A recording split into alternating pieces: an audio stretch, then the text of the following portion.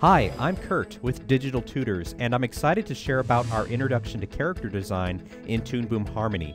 In this course, we'll learn how to use some of the vector-based drawing tools to create a cutout-styled cartoon character. We'll begin this process by sketching out our character and visualizing it as separate movable pieces.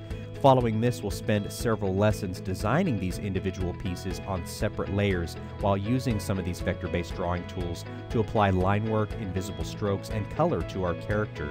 Even though we'll be using Harmony to design our character, everything that we'll be covering will be applicable to both Toon Boom Animate and Animate Pro.